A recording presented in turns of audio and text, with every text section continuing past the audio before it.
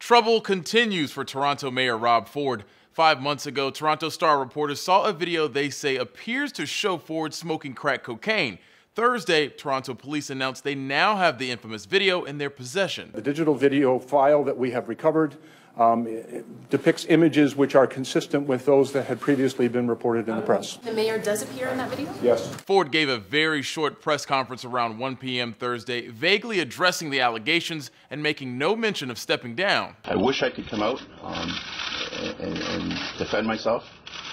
Unfortunately, I can't because it's before the courts. I'm going to be out doing what the people elected me to do. Although the video hasn't been released, police have disclosed a 500-page document that was used to arrest the mayor's friend, Alexander Sandro Lisi, whom police accuse of dealing drugs. The document includes various photos of Lisi and Ford together and says in March, Ford called Lisi 44 times. Reporters appeared at the mayor's house Thursday morning only to be greeted by a very unhappy Ford. Can you get off my property, please? Don't get off my property! Toronto Police Chief Bill Blair told reporters Thursday morning there was nothing in the video that would provide grounds for charging Ford. But Blair also said the police are pursuing a criminal investigation into Ford's behavior.